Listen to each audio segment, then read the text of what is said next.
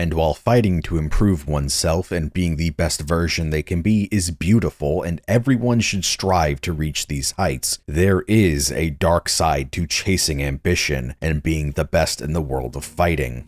Joe Yabuki, 君は明日を信じているのか? プロボクサーなら明日などはないはずだ。そのラウンドでベストを尽くさない限りネクストラウンドは来ない。違うか、ジョー・ヤブキ?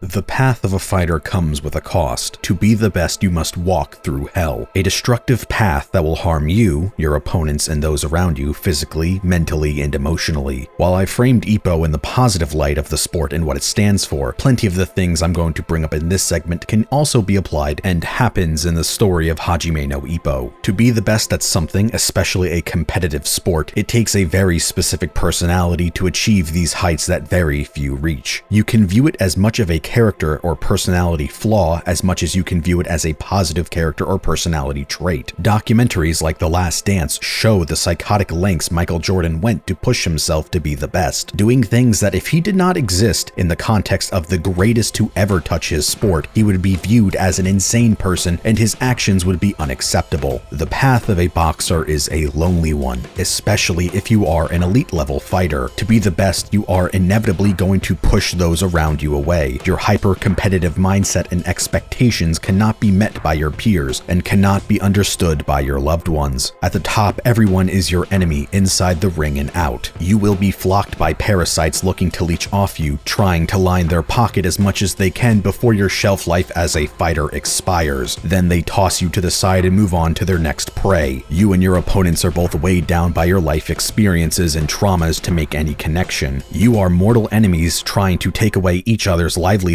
and everything you fought for up until this point. These relationships can be viewed as a simplification of the larger expectations a man must take on and be like in society. This expectation of what being a man is really like. Someone who is tough, someone who doesn't complain, takes his lumps, you know, the generic shit you've heard all of your life. And in reality, all that does is make you emotionally stunted and shut off. Someone shielding themselves under so many layers of irony, parody, and self-deprecation that it is hard to find out what you really feel and who you really are. Someone who doesn't know how to truly express themselves and can't cope or manage any difficult situation, especially ones that require you to grapple with how you feel and be open about your insecurities. It's why we see these types of characters so quick to violence and anger. Joe often uses his bursts of anger and a real mean part of himself as a coping mechanism to shield himself from the facts of life he doesn't want to acknowledge, accept, or grapple with. It's why Joe constantly gets into fights with Yoko and is genuinely really mean to her at times because she sees Joe for who he really is. She is able to see past the mask and hard exterior to find a young man riddled with grief and trauma and isn't as strong as he wants to be or make everyone around him think he is. Failed by the system, lost in this world for most of his life, and has been set up to be unable to truly express himself because of it. These insecurities and inferiority issues cause a great sense of shame and embarrassment in Joe. He can't hide from Yoko. So when Joe is metaphorically backed into a corner and exposed for who he really is, he does what he knows best, gets violent, and fights against it. There is no scene to exemplify this better than when Carlos shows up after the Harimau fight, and when Yoko tries to walk in, he explodes in anger and doesn't want her to see him. He doesn't want someone who he loved and held in high respect to be seen in such a broken and pitifully compromised position. And it's not even far-fetched for why Joe acts like this. We don't even have to look at fiction and can instead view the real world of combat sports and see how fans suffer in silence, crying laughing face. Bro's never faced adversity in his life, and it's showing in the amount of shitposts since he had strep throat and a deviated septum.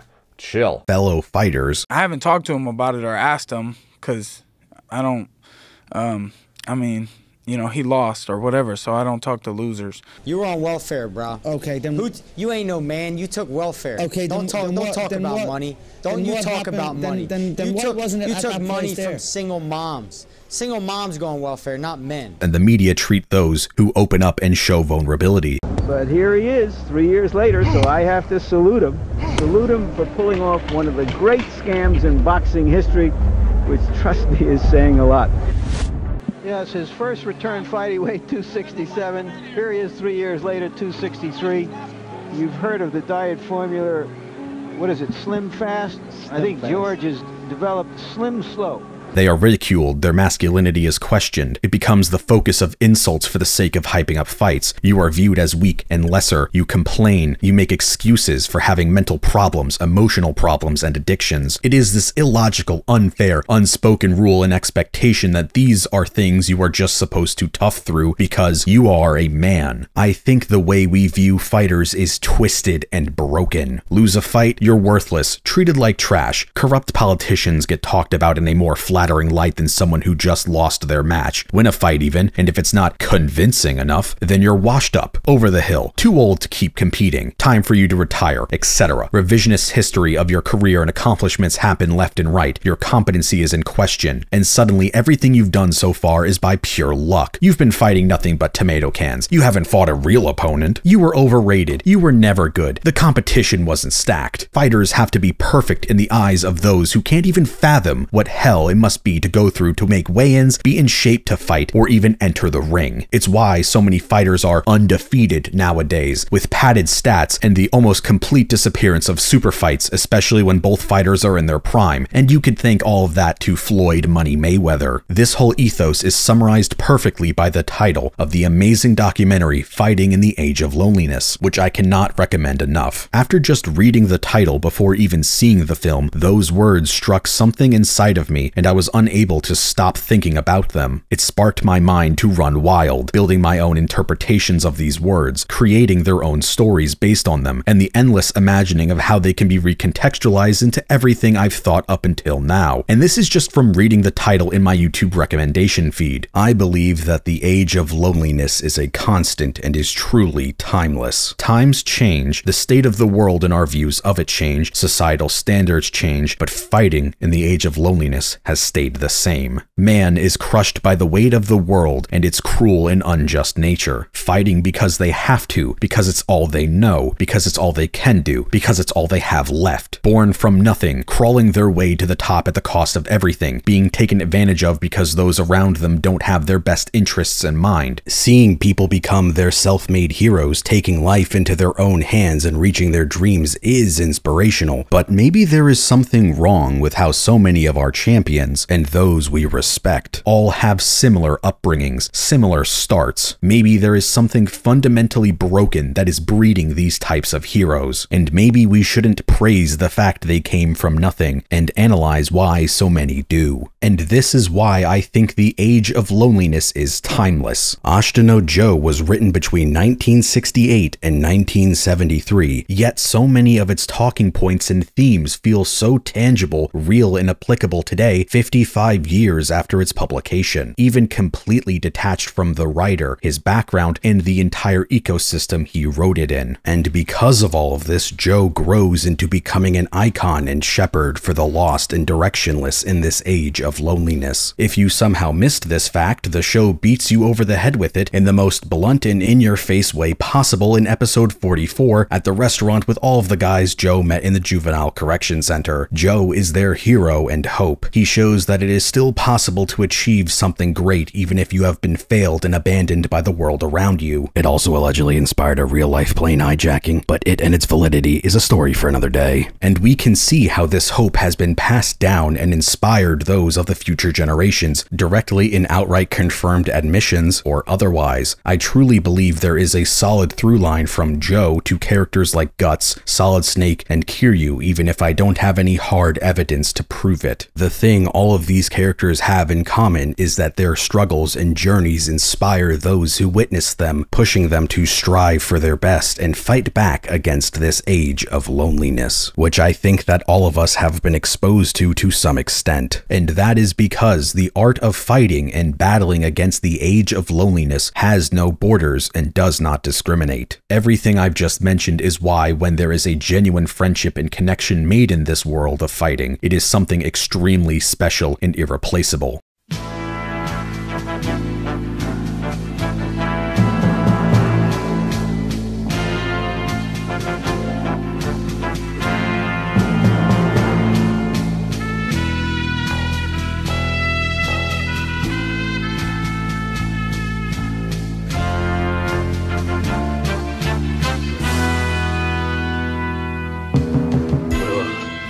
そんな俺の力士と俺のためにもお前なんかには負けられねえんだ。せーの。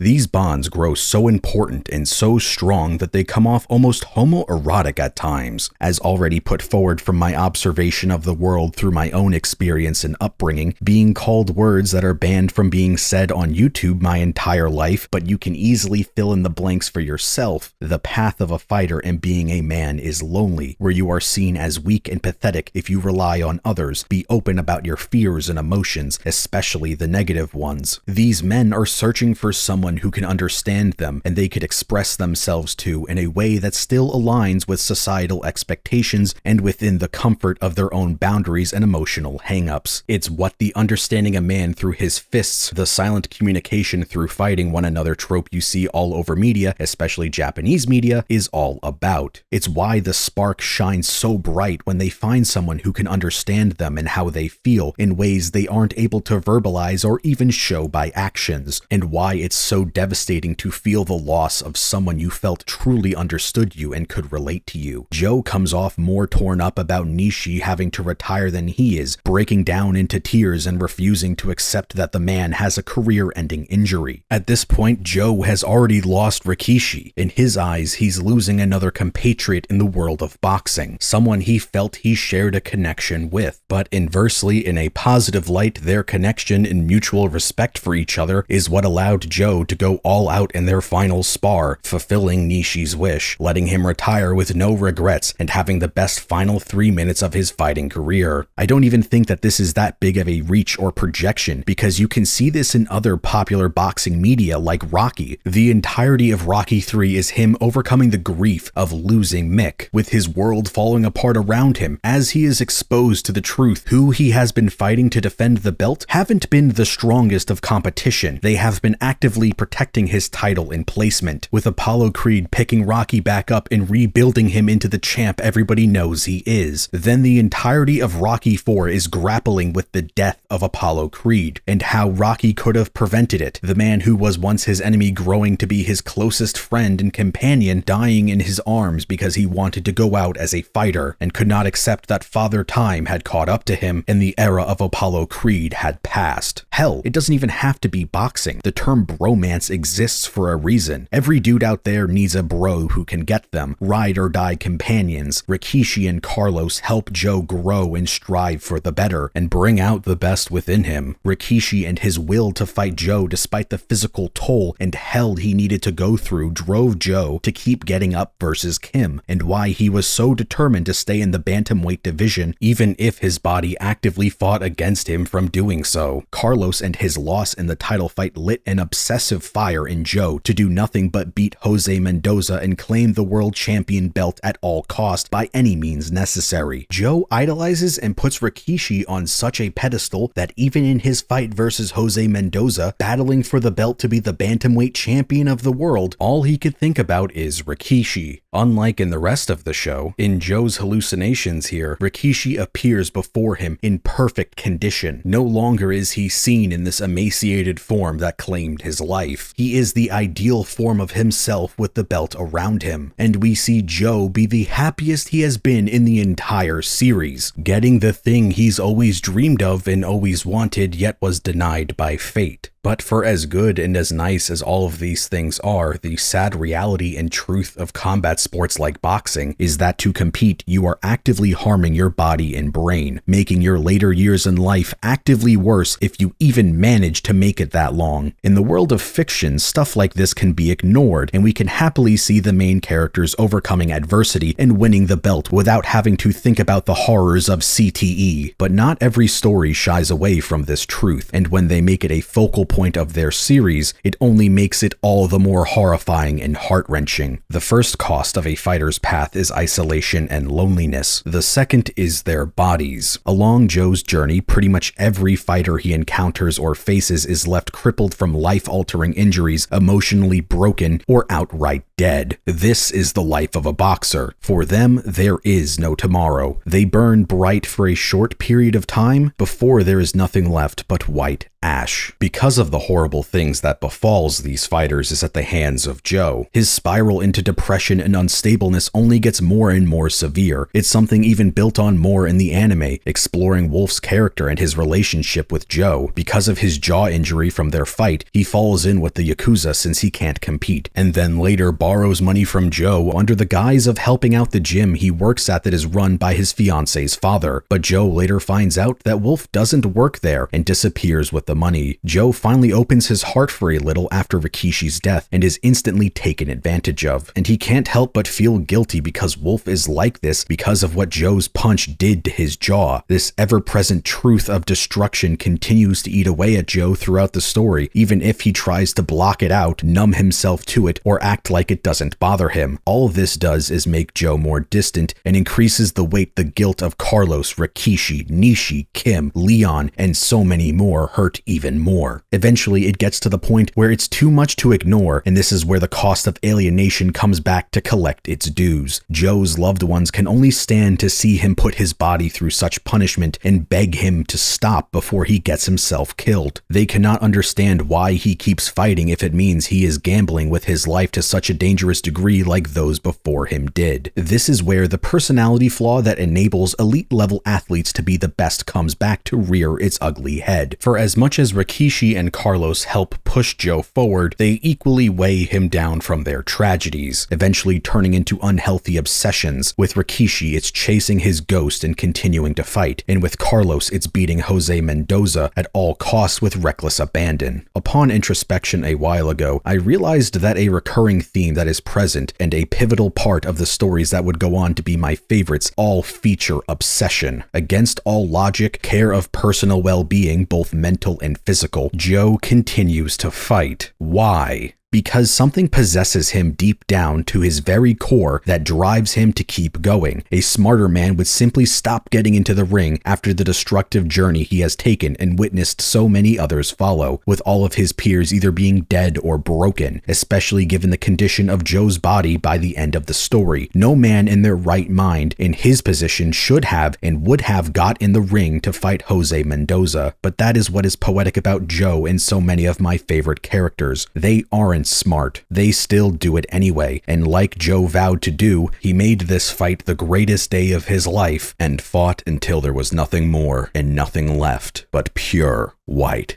ash. Regular people are unable to understand what keeps Joe pursuing these destructive, dangerous dreams and desires. Danpei is brought to tears multiple times throughout Joe's regiment, especially during the dangers of weight cutting to fight Kim, going as far as to trick him by replacing the weights on the scale with lighter ones that look the exact same, thus sabotaging the weigh-in so Joe would not push his body to its absolute limit and kill himself in order to cut the weight, betraying the trust that he worked so hard and took so long to build with Joe, all for his own good, even if this results in irreparably damaging their relationship because he can't understand. Yoko is begging Joe in tears before his final fight to not go out there. His body is past the point of being broken, riddled with CTE. He will die if he gets in that ring. I fully expect that most people viewing this video will not and cannot conceive and understand just how important these scenes were to me. These themes of obsession, determination, and pursuing one's dreams against all logic and reason has electrified me down to my very core. It puts into words and visuals something that I have felt has been truly unarticulatable for me. As someone who has given up on every hobby, career, or skill set I've ever attempted to learn once I reached a plateau and couldn't see myself improving anymore, not knowing how to, with things getting too tough, being too scared and ashamed to admit to myself and others that I wasn't perfect and did not know what to do, be it voice acting, boxing, drawing, animating, guitar, piano, getting into shape, learning languages, etc., YouTube has been the only thing I've ever managed to stick with. It is the thing I have kept pursuing in a hypnotic trance, unable to stop. YouTube is genuinely the greatest thing to have ever happened in my entire life. Every day I'm thankful I get to do this and was able to escape my dead-end job because of it. But YouTube is also the single biggest source of stress and anxiety in my life, and I feel like it is actively and slowly killing me to some extent. YouTube is a job that requires long hours that don't guarantee results for your efforts. It's a job that pushes me further into isolation and makes me feel like I can't relate to anyone around me anymore. Even if they say they understand, unless they actively live it, I do not believe they can. And then there is the guilt of feeling this way and the response that me and people in similar positions get, saying that we don't have a right to complain because you have a dream job others would kill for, or how you're just making stupid YouTube videos. People have harder jobs than you, or any other moronic response someone who thinks it's so easy yet hasn't done it themselves has ever uttered from their drooling, brain-dead troglodyte mouth. I know they just want what's best for me and are genuinely supportive of me and my career, but when I talk about how unstable YouTube is to people like my parents, they don't get why I keep doing this to myself and ask me why I don't just quit and suggest getting a stable, regular job with benefits like insurance that actually covers my medications. But as much as I get bitter and curse about YouTube, it genuinely feels like the only thing for me. I can't imagine myself doing anything else otherwise. It has been the only thing to allow me to creatively express myself, even if there are plenty of times, like in the middle of making this video and putting it off for a year and a half, where I feel I will never be able to make something good, of worth, or can be truly proud of. Looking towards those who I hold in high esteem and look up to, like Shichiro Kobayashi, the man who drew all the amazing postcard memories and backgrounds for this anime, or Daisuke Ishiwatari and Keiichi Okabe, who are the biggest reasons I wanted to learn how to play the guitar and piano, or Patrick Seitz, who is my favorite voice actor, wishing that I was even half as good as him, or Shinichi Sakamoto, who drew one of my favorite manga, The Climber, or Kentaro Miura, the man who I think is one of the greatest artists of our generation, and think to myself, I will never make anything even a fraction as good as any of these men. But then a voice deep inside me screams every time, if Marvin Hagler, your GOAT, your hero, could overcome the prejudice and racism of the boxing world to become one of the most decorated champions of all time, if Michael Bisping could win the championship belt in the UFC with one fucking eye, why can't you do it too? So in spite of all of the negative self-talk, insecurities, and self-esteem issues, I keep making videos, no matter how dogshit, cringe, and embarrassing that I ever think they are.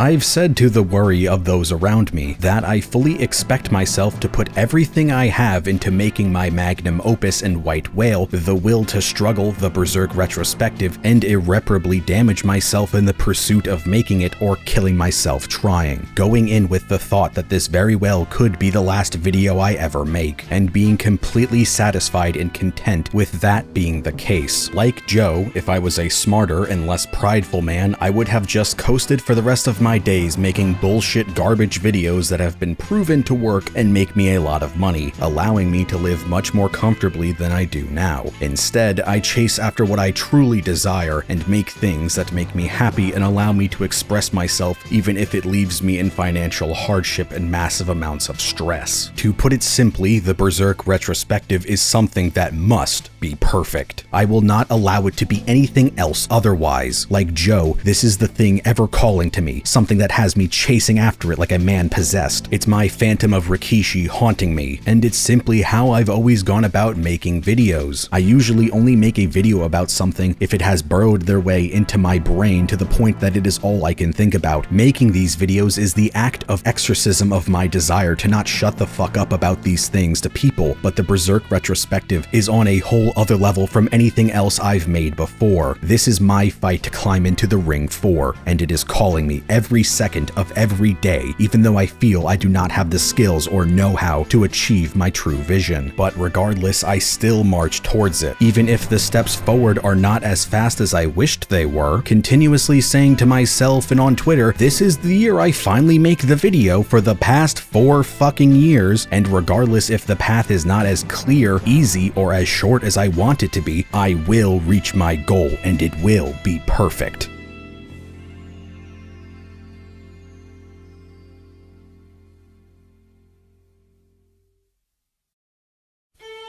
While this half of the video is supposed to be about the negatives and ugly truths about boxing the sport, the drive and cost of ambition and how you have to ruin yourself in their pursuit, I can't help but still find Joe's struggle and ultimate choice to be anything other than beautiful. I genuinely tear up every time I see this scene of Joe telling Kim how much Rikishi meant to him and why he is the reason he keeps getting up in this fight. I have felt for many years now that my tomorrow was taken from me due to the unfair events of life, leaving me with injuries, illnesses, having not been at the right place at the right time to get into something, or finding out what truly interests me too late, which feeds into giving up on everything I've ever wanted to pursue. But to some extent, this is nothing more than a coping mechanism I'm using as an excuse to not fully pursue the things that I want for myself because I am scared of failure. And one of the biggest things that has helped me realize this and take the first steps in pursuing my dreams regardless is the stories and journeys of boxing, its competitors, and its media.